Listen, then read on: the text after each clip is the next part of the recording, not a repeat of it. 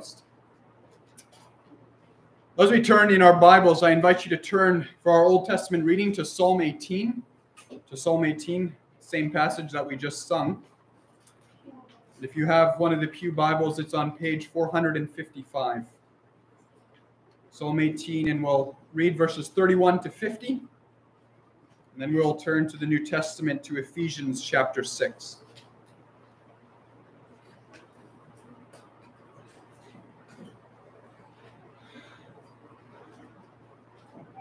So Psalm 18, starting at verse 31, this is a psalm of David.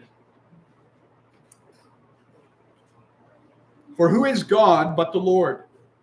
And who is a rock except our God? The God who equipped me with strength and made my way blameless.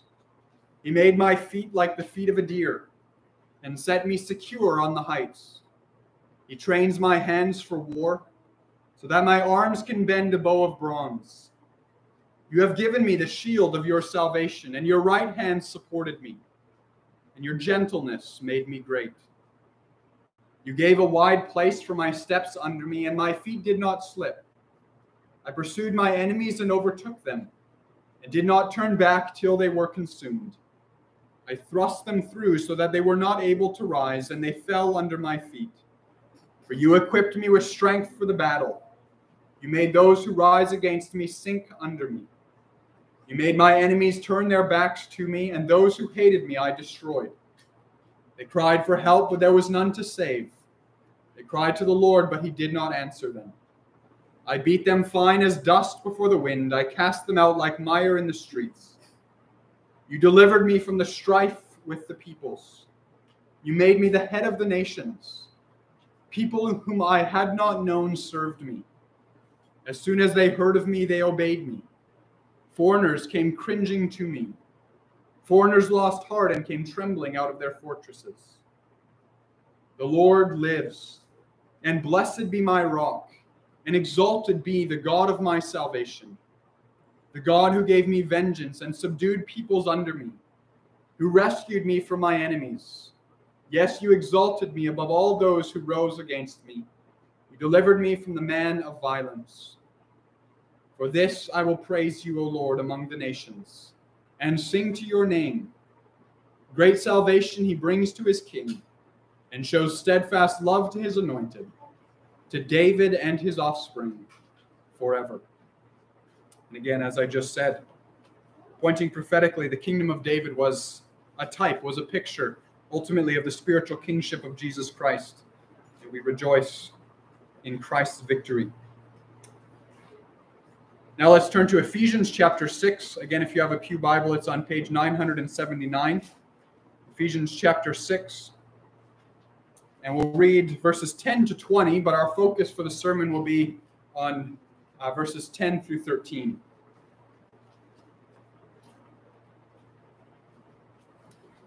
So Ephesians 6, starting at verse 10. Finally, be strong in the Lord and in the strength of his might. Put on the whole armor of God, that you may be able to stand against the schemes of the devil. For we do not wrestle against flesh and blood, but against the rulers, against the authorities, against the cosmic powers over this present darkness, against the spiritual forces of evil in the heavenly places.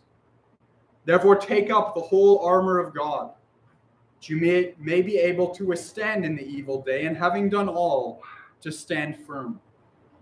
Stand therefore, having fastened on the belt of truth, and having put on the breastplate of righteousness, and as shoes for your feet, having put on the readiness given by the gospel of peace.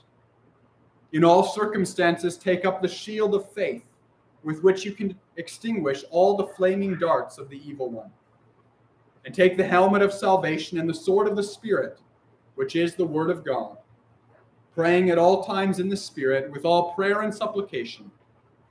To that end, keep alert with all perseverance, making supplication for all the saints, and also for me, that words may be given to me in opening my mouth boldly to proclaim the mystery of the gospel, for which I am an ambassador in chains, that I may declare it boldly as I ought to speak.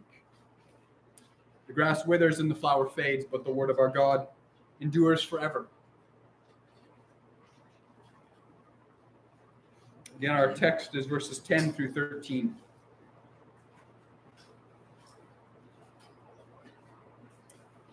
Proclaim this among the nations. Consecrate for war.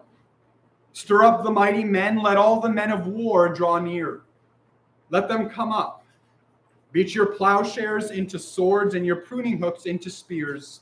And let the weak say, I am a warrior. These words come from the Old Testament book of Joel, and they describe the end times and the great day of judgment. And they are words that have always stirred and energized me.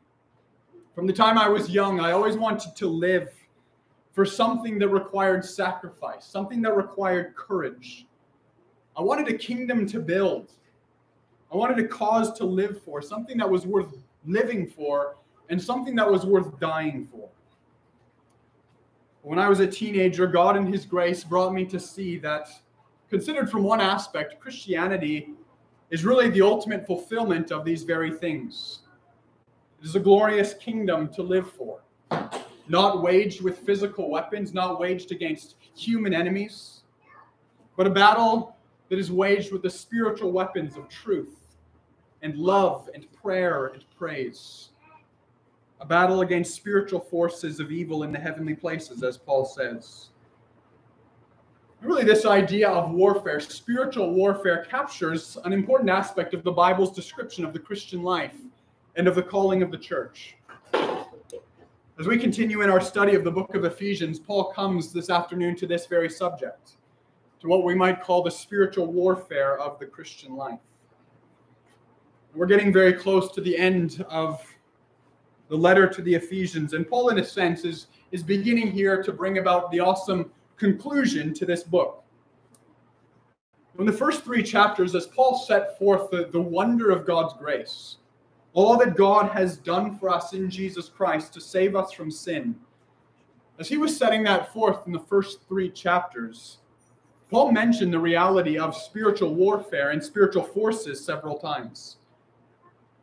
He spoke in chapter 1 of how Christ in his ascension has been raised above all rule and authority and power and dominion.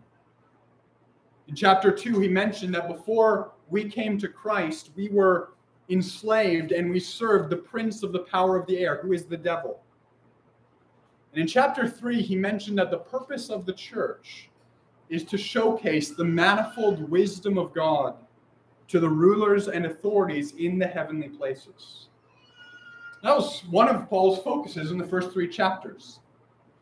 But as Paul came to chapter 4, and he shifted his focus to the practical aspects of the Christian life, how should we respond to God's grace? Since that point, Paul has been focusing the vast majority of his attention upon the Christian's conflict with the world and with the sin in his own heart. But now, as Paul is about to wrap up his letter, he brings the minds of these believers back to this great overarching spiritual conflict that Christians have with the satanic forces of evil. Now, we live in what is often called a scientific age. We live in a scientific world, and it's full of skepticism regarding the existence of personal spiritual beings. If you talk to people on the streets, almost everyone will acknowledge the existence of evil in the abstract. But if you start talking about a personal devil, who is the very embodiment of evil, or if you start talking about personal satanic forces that are seeking to deceive and destroy, people will probably look at you like you're crazy. Science has disproved all that, hasn't it? The truth is, living in this kind of an atmosphere, this kind of a world of unbelief, can very easily begin to impact Christians, impact the church.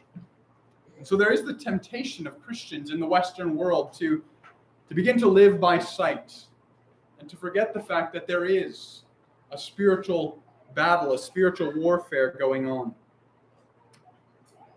Well, the Bible unashamedly teaches that God is supernaturally at work in the world. The Bible is unashamed in proclaiming the very real existence of a spiritual realm and spiritual beings who are interacting with us constantly. And so as Paul gets into this passage, he uses the metaphor of a Roman soldier. And in essence, he's saying to Christians, Christians, don't forget the existence of these spiritual forces, and don't forget the character, the nature of Christian warfare. Christianity's advance in the world, the kingdom of God, is not just a battle of ideologies and thinking and worldviews and moral codes. And it's certainly not a human battle waged with physical weapons. It is a spiritual battle. But the enemy is very, very real. And he is powerful, and he is cunning, and he is malicious. We need to be aware of this. Because if we lose sight of the nature of our warfare, then we're going to start casting ourselves on fleshly tactics and weapons. If we forget that our enemy is spiritual, then we will start acting like the battle is of the flesh. And Paul would certainly want to keep us from that and cast us upon the strength that only God can supply. Well, this afternoon, we're just going to look at verses 10 to 13. Paul's argument here is really stretching from verses 10 to 20, but we're only going to focus on verses 10 to 13 this afternoon. And in verses 10, Paul issues what I'm calling a call to arms to Christians. And then in verse 11 to 13, he reminds us of the cosmic spiritual warfare in which we are engaged. And throughout it all, Paul keeps on coming back again and again to emphasize that because of the nature of our warfare, it is absolutely essential that we look to Christ for strength and to Christ for equipping. So first then in verse 10, we have a call to arms. A call to arms. Look at verse 10. He says, finally, be strong in the Lord and in the strength of his might. I think many of us are familiar with this passage. It's a well-known passage. What often happens with well-known passages is that we can forget the context. See, we need to remember that Paul has just been dealing with the Christian in the ordinary relationships of life. How are wives and husbands supposed to interact? How are children and parents supposed to interact? How are servants and masters supposed to interact as Christians? And the point is, we can't separate this idea of spiritual warfare from that context. As Paul issues this call to arms to Christians, he recognizes that the battlefield upon which it is fought is first and foremost in the home, in the family, in the marriage, and in the workplace. You see, Paul is saying that even as we are involved in these ordinary relationships and activities of life, the Christian must never lose sight that underneath all of this, there is a great spiritual warfare being waged around him and upon him. And brothers and sisters, it is in this context, more than anywhere else, that we need to be strong in the Lord. Because it's here, in the marriage, in the home, in the workplace. It's here that the devil will lay his snares, throw his darts, and seek to stir up sin. It's certainly true that if we go out on the streets and we share the gospel, or if we run into our neighbor and we find out that they're involved in the occult, or if we go on the mission field and we run into a demon-possessed person, we are most definitely involved in spiritual warfare in those instances. But the devil knows that if he can trip us up in the home, in the marriage, in the workplace, he doesn't really have to worry about our effectiveness in those other things. Spiritual warfare begins here in the ordinary relationships of life. Well, Paul begins then by issuing what I am calling a call to arms. He says, finally, after all that I have said, don't forget this. Be strong, Christian. This is a rousing, stirring call for the Christian to rise up and to go forth to battle.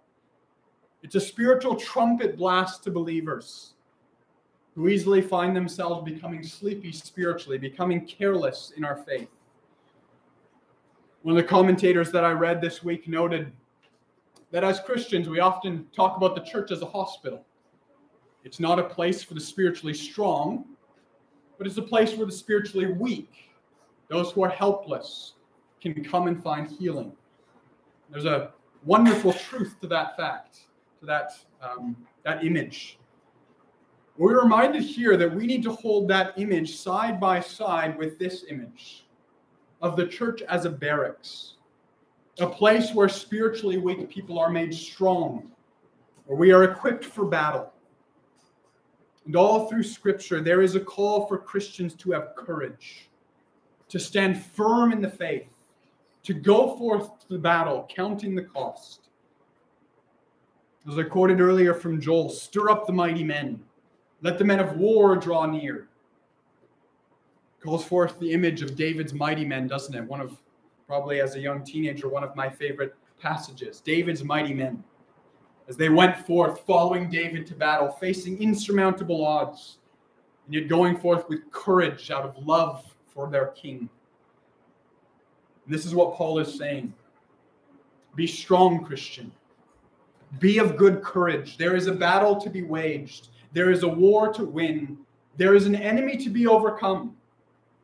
Rise up, Christian, and go forth to war. Now, Paul is going to go on to talk about the equipment that God has provided for us in Christ. But if you have a soldier, he might have state-of-the-art equipment. He might have the strongest armor. He might have the best of weapons. But if that soldier lacks the courage and the willingness to actually engage in the fight, all the armor in the world is going to do no good. So Paul begins with this call to courage. Be strong. But of course, there's a problem, isn't there? You and I might hear that call, be strong. And yet, we might be stirred by it, and yet very quickly we might recognize, if we have any kind of spiritual awareness, we might recognize we're quite weak in ourselves. We are vulnerable in ourselves. Paul says, be strong, and yet we look at ourselves and we say, but we're weak. We don't have spiritual armor. We don't have spiritual strength. And of course, Paul knows this, and so he directs us right off the bat to the source of our strength. How do we be strong? He says, be strong in the Lord and in the strength of his might. And Scripture does this all the time, doesn't it? 16 times at least in the Old Testament, in one way or another, God's people are commanded to be strong and courageous. 27 times they're told to fear not. But again and again, the reason that is attached to those calls is, for I am with you, says the Lord. We're not strong in ourselves, we're strong in him. And that's what we find Paul saying here. He's reminding us that Christ, our King, has been raised to the highest place. And he said in chapter 1 that he's been given all might, all power, all authority in heaven and on earth is given to Christ. And so as Paul turns to Christians and he's saying, be strong, be courageous, he says, look to your King. He has all the power, all authority. Look to him. Not in your own strength, be strong in his strength. Draw all the grace from him. Well, that's our call to arms. To have courage, Christian. Go forth to battle. And if we have any sense of the warfare that is before us, we recognize it will require great courage to answer this call. But if we have any sense of the source of our strength, we recognize we can have great confidence as we answer it. Because if God is for us, who can be against us? Well, Paul moves on from that general exhortation, and he goes on to explain more fully the nature of our warfare. And so in verses 11 to 13, he describes our cosmic spiritual warfare.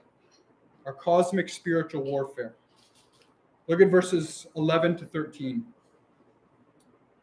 He says, put on the whole armor of God, that you may be able to withstand against the schemes of the devil. For we do not wrestle against flesh and blood, but against the rulers, against the authorities, against the cosmic powers over this present darkness, against the spiritual forces of evil in the heavenly places. Therefore, take up the whole armor of God, that you may be able to withstand in the evil day, having done all, to stand firm. So Paul in these verses is really expanding upon his exhortation and describing the nature of our warfare. And as he does, we see that what lays at the heart of what Paul is calling for is for us to stand firm in the faith. The key word is stand. Paul says, put on the armor of God that you may be able to stand. In verse 13, he repeats the same idea. Take the whole armor of God that you may be able to withstand. And having done all, to stand firm. Stand, Christian. You're going to be attacked. You're going to be assailed by the darkness. And you need strength to stand, to withstand, to stand firm.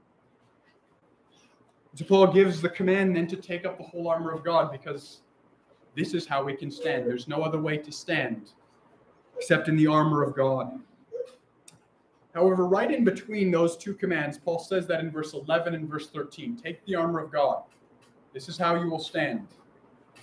But right in between, Paul states why we need the armor of God. And so what I want to do is I simply want to look first at the nature of our enemy, and then at the nature of our armor.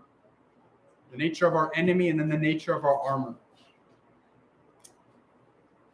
In a very real sense, it's the nature of the enemy that is the focus of this passage. Because it's the nature of our enemy that is the great reason that undergirds all the commands that Paul gives us here. And so let's start by looking at what Paul says our enemy is not, and then at three things that show us what our enemy is. So Paul says in verse 12, he says, we do not wrestle against flesh and blood. Now, the phrase flesh and blood in the New Testament refers to humanity. Specifically, it refers to mankind as a creature of the physical earth. So Paul is saying our battle is not against men. It's not against humanity, even fallen humanity as such. It's not a physical battle. We don't convert people by the point of the sword. Our goal as Christians is never to destroy people. But as Paul says in 2 Corinthians 10, is to destroy arguments. It's to cast down opinions that raise themselves against the knowledge of Christ. It's to bring thoughts and minds and hearts to surrender in obedience to Christ. And so when we look at other people, we look at them not with hostility, but with compassion. Our battle is not against flesh and blood. But of course, if our battle is not against flesh and blood, well, what is it against? What is our enemy? Paul highlights three things. First, in verses 11, he notes that our enemy has evil schemes. That he has evil schemes. He says, put on the armor of God, that you might be able to stand against the schemes of the devil. Well, I already mentioned, but Scripture from beginning to end declares very clearly the existence of a personal devil, the prince of darkness. And Scripture repeatedly shows us that one of the things that characterizes him is craftiness. We saw that right back at the Garden of Eden. The devil is the tempter. He's the accuser of the brethren. And Scripture describes him as prowling around like a roaring lion, seeking whom he may devour.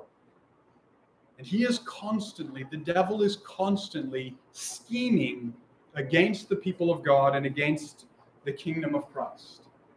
How can I bring them down? How can I lure them away from Christ? How can I distract them? How can I divide them? How can I render them ineffective? Brothers and sisters, I just want to say there is something truly terrifying about that if we stop and ponder it. That the captain of our spiritual enemy is not stupid, and he's not playing fair. He is constantly seeking to deceive and to confuse, and he is wise. He has thousands of years of experience in exploiting weakness and deceiving men and women. Scripture gives us actually many examples of the devices that the devil uses. He'll misquote Scripture to make us rationalize our sin. Haven't you heard that? Someone living in sin, yeah, but Scripture says it's all about love. And so I'm going to go commit adultery because I'm just following my heart of love. Misquoting Scripture. The devil will disguise himself as an angel of light to lead us from the truth. He'll mix error with just a little bit of truth to make it sound very plausible and convincing. He'll even convince people that he doesn't exist. He'll misrepresent the character of God to keep people from him. And dear Christian, you need to remember, you have an enemy who is far smarter than you, and he is using all of his skills to make you stumble and fall. And if you recognize that, you recognize that you need the armor of God. You cannot outwit him on your own. So Paul makes clear then that we face an enemy who has evil schemes. However, secondly, in verse 12, Paul also highlights that our enemy has evil armies. Evil armies. Look at verse 12. We do not wrestle against flesh and blood, but against the rulers, against the authorities, against the cosmic powers over this present darkness, against the spiritual forces of evil in the heavenly places. So Paul is here describing the forces of the evil one. We have a devil with evil strategies, but he also has evil hosts that do his bidding. And the hosts of darkness are a well-ordered, well-equipped, and numerous army. And Paul gives us a list, really, of things that characterize these satanic forces. He says they are the rulers, that is, they are high in rank. They are the authorities. They have dominion and power over people and over things. They're cosmic powers over this present darkness. That is to say, they hold power in this present evil age, this world marked by ignorance and ungodliness. My friends, we need to recognize this present world, the world in which we are living, is not neutral to Jesus Christ. It is hostile to him. It is being ruled over by cosmic powers of evil. And make no mistake about it, there are satanic forces that are influencing institutions, religions, philosophies, movements, entertainment, education.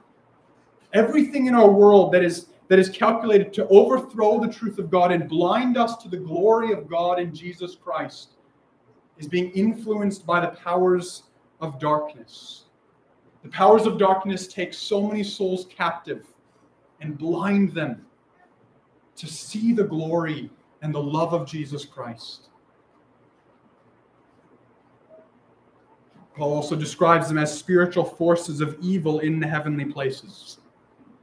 It is their spiritual forces. They dwell in the heavenly realms, and they are evil through and through. I don't want to trivialize it, but it kind of has in your mind, picture the hordes of Sauron in The Lord of the Rings. A vile, dark, wicked host led by a dark lord, and they are vicious, ugly, malignant beasts, and they are set on one thing only: the destruction of everything that is good, everything that is righteous, everything that is godly, and everything that is holy. Brothers and sisters, this is what our battle is against.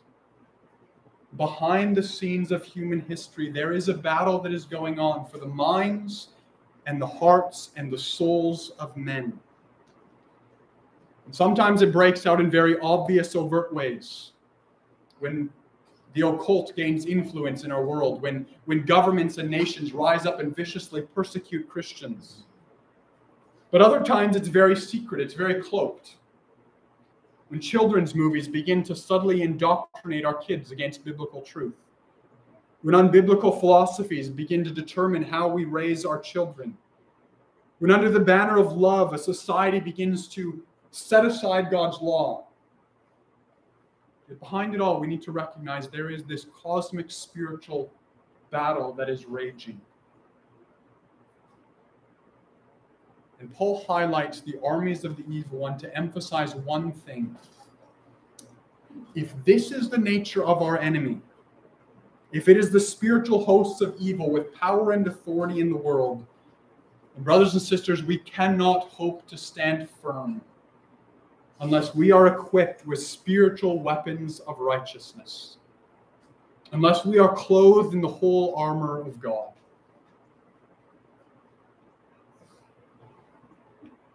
And Paul notes one more thing. He notes that our enemy has evil schemes. He has evil forces. But then in verse 13, Paul also notes that our enemy attacks in what he calls the evil day. He calls believers to put on the armor of God, and he says, so that you might be able to withstand in the evil day. And for us to understand what the evil day is, we need to think again about Satan's weapons. How does Satan wage war against the Christian? How does he attack? Well, Scripture shows us that there are three main weapons that Satan uses against Christians. We actually see these fairly clearly laid out in the book of Revelation.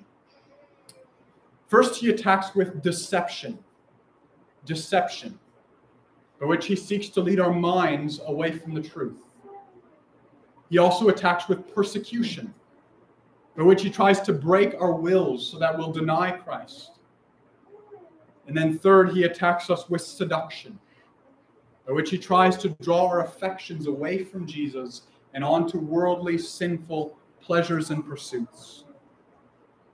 And so the evil day, when Paul talks about the evil day, it really refers to any time in which one or more of these things is being used against us with particular power and pressure. So times of deception would be times when heresy is entering in the church and we have to decide whether we're going to stand against it or embrace it. Times of persecution come when you are faced with the realization, if I confess Christ in this situation, I am going to suffer. Times of seduction are when the pull of sin is so strong and there's great pressure to yield to it. It was an evil day for David when he saw Bathsheba bathing on the roof. It was an evil day for Peter when he was asked by a servant girl if he would deny Christ. It was an evil day for Stephen when he was dragged before the Sanhedrin. It was an evil day for the Galatians when the Judaizers were coming in and telling them that if they were circumcised, they had to be circumcised to be saved. So the evil day is the day of testing. The day when the pressure is great, the day when we feel weak, and the day when darkness seems so strong in one way or another. I want to bring your mind back to something I said earlier. Remember the context.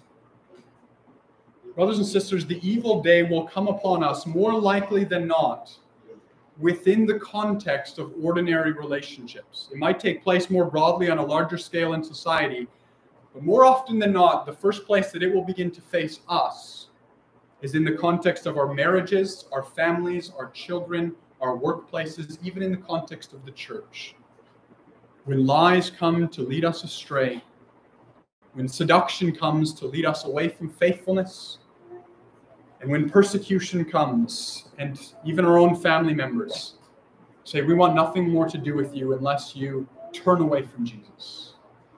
It's in the context of ordinary relationships that the pressure of the evil day will come. And brothers and sisters, I want to ask you, when this day comes upon you, will you be strong? Will you stand or will you fall? Paul is saying you will fall unless you are clothed in the full armor of God. Unless every part of you is protected by spiritual armor, unless you are relying upon Christ and all that he has given to us in the gospel. And as we think about the nature of our enemy in this spiritual warfare, that's what Paul wants us to see. He wants to emphasize this one thing, that we are no match for this enemy. That we cannot fight him on our own. We are like a group of children with sticks and stones trying to push the armies of Russia out of the Ukraine. To put it in a biblical metaphor, we are like a little servant boy with a sling and a stone standing up against a 9-foot-tall giant who has been trained in warfare from his youth. And that's what Paul wants us to face. Face the fact, Christian, your enemy is far, far stronger than you, far wiser, far more crafty. Because it's this realization that shows us the absolute necessity that we be clothed in the whole armor of God. Well, that brings us then briefly to look at the nature of our armor. Okay, if this is our enemy, how can we stand? Paul says we need to put on the armor of God. Now, in the next sermon, as we go on in the chapter from verse 14, we're going to look at each specific piece of armor that Paul sets forth. But I just want to briefly note two things about this armor. First, I want you to note that it is complete armor. It's complete armor. He says the whole armor of God. The Greek word is the Greek for panoply. And it means the complete equipment of a heavily armed soldier. Now, it's only one word in the Greek, but it speaks of a completeness, of a fully attired suit of armor. See, what we need to recognize, what Paul wants us to recognize, is that in Christ, God has given us absolutely everything we need to stand firm in the faith against the assaults of evil. That Christ has given us everything we need, and we need all of it. King Ahab was killed when he went into battle disguised, and it says a certain man drew his bow at random, and it struck Ahab between his scale armor and his breastplate, and he died. Found one little chink in his armor, a random shot, and he died. My friend, Satan does not shoot his darts at random. He's a skilled marksman, and he takes careful aim. And if we are not clothed in all the armor, if there's a chink in our armor, Satan will find it. So he says we cannot leave anything out. We need all the armor of God. But second, notice that this armor is also divine armor. Paul says it is the armor of God. That is to say, it is armor that is given to us as a gift of God's grace. I want you to notice that all the things that Paul names here as he goes on are things that are given to us by grace in Christ.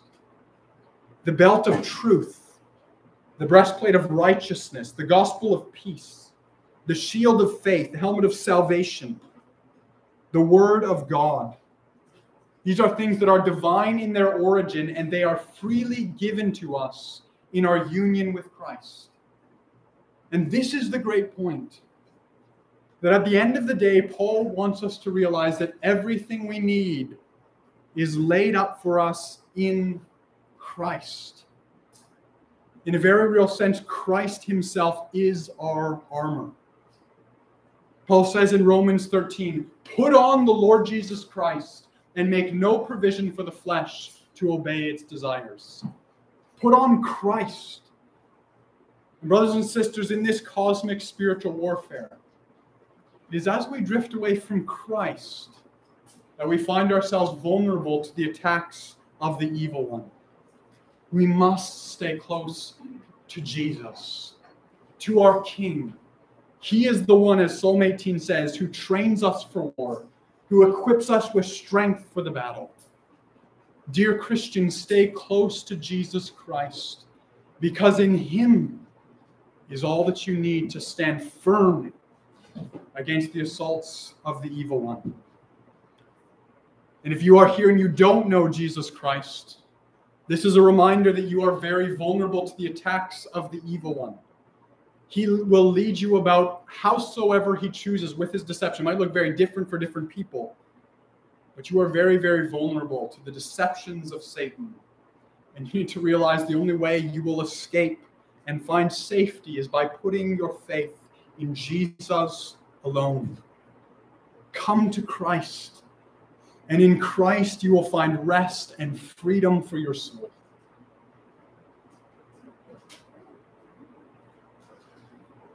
Well, may God give us eyes to see the spiritual warfare in which we are involved. May God give us the courage to answer the call and be strong in the day of battle. But may God also give us the humility to see our great weakness and our great vulnerability, so that we would be turned from ourselves and we would cast ourselves on the strength of Christ alone. Amen. Let us pray.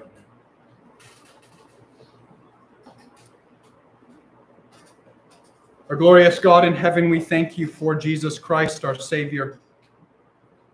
Thank you for his mercy. We thank you for his grace. We thank you for all that he has given, Lord. It is so glorious to know that we are not left to our own strength in this spiritual battle, but that we have a mighty King who has all authority in heaven and on earth, and he stands to defend us. Gracious God, I pray that you would make your church spiritually strong, that we might advance in this world. And God, I pray that many who are ensnared in darkness, who are lost without the knowledge of Christ, might come to see his glorious salvation. Help us, Lord, to be your witnesses in Windsor, and to be faithful as we stand firm in the kingdom of Christ in the midst of a world that is so strongly opposing you and opposing your truth. We love you. We thank you for this day of worship. Go with us into this week, Lord, and help us to walk with our Savior in faith and in love. And we pray in his name.